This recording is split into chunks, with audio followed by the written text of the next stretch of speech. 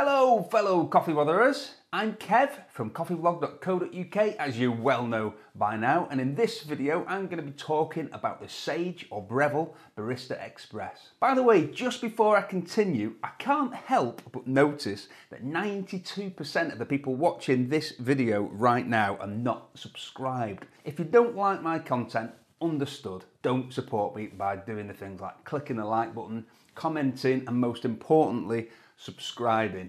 But if you do enjoy my content, however, why not do me a huge favour and subscribe? It makes a huge difference, but also you'll be doing yourself a favour too, as long as you like my videos, especially if you click the bell image to allow notifications. So if you saw my last video, which was a side-by-side comparison of the Barista Express and the Barista Pro, click here for that if you didn't see it, you'll know that I'm going to be giving away this machine to a Patreon supporter, also known as accredited coffee botherer. I'm just doing 4 videos with the Express in addition to the side-by-side comparison.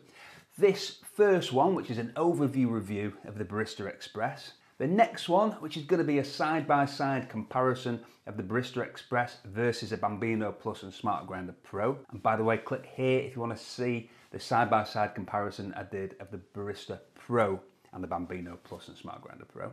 I'm then going to do a video looking at pulling shots with the Barista Express and talking about dialing in.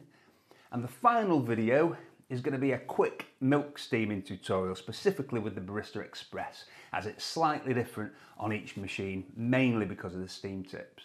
And then this machine will be given away to a Patreon supporter. And just to touch on the Sage Breville thing, and sorry if I sound like a broken record because I have discussed this a few times, I talked about it in the last video, but basically Sage machines in the UK, Sage appliances, are known everywhere else in the world, I think pretty much, as Breville, and they're made or they're designed by Breville Australia. But Breville sold the brand name here in the UK and I think the rest of Europe in the 80s. So these machines can't be sold as Breville in the UK. So instead they're sold under the brand name of Sage Appliances. So if you do see a Breville machine, a machine labelled as Breville selling in the UK, for example in Curry's PC World or online, that isn't the same machine. A few people have told me they've accidentally bought Breville machines thinking they were Sage machines. There are some that look spookily similar, but they're not the same machines. If you're new to home baristering and you're on a fairly tight budget, then this is probably going to be high up on your list of potential machines to go for. The £599 in the UK at RRP, $699 in the States, and $999, let's call it $1,000 in Australia. You can find them cheaper than this sometimes, although at the moment offers are thin on the ground as suppliers are actually struggling to meet the demand, so you'll find it harder to find a deal. If you're in the UK though, email me, kev@coffeeblog.co.uk, and if I do have an active discount code to share, I'll email it to you. Unfortunately, that's UK only because they only get discount codes occasionally from Sage Appliances in the UK. At this kind of price, and even more so when you can get hold of one for around 500 or less, it's a decent machine for the money, given that it includes the grinder. The grinder has 18 grind settings, adjustable here by the grind settings knob. It's a timer grinder. You adjust the time here, but you can stop the grind at any time by just pushing the portafilter back into the cradle, and you push it in to start as well. The hopper is removable as it is with the Smart Grinder Pro and the Barista Pro. You just unlock it like this, and when you do that, you're actually closing the hopper. So really handy if you've got a hopper full of beans, but you wanted to put them back into an airtight container or into a bag. You just unlock it, empty the beans into your bag, and then back in. So that is handy. It has a nice big 2-litre water tank, as does the Barista Pro. And in the UK at least, it comes with a filter, a water filter. I'm not sure if it does in other countries, but it does in the UK. It has a nice big drip tray, and if I pull this out, you'll see it's a decent size. And there's this really clever little storage compartment as well, which is the same on the Barista Pro and dual boiler and the Oracle machines.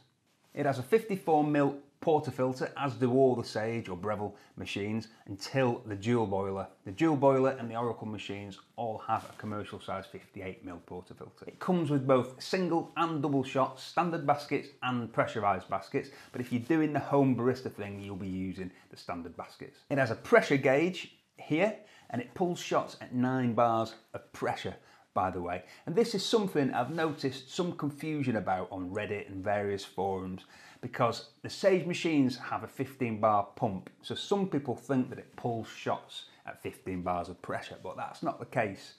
They have overpressure valves that are set to keep the pressure at 9 bars, so they aim to pull the shots at 9 bars of pressure, not 15.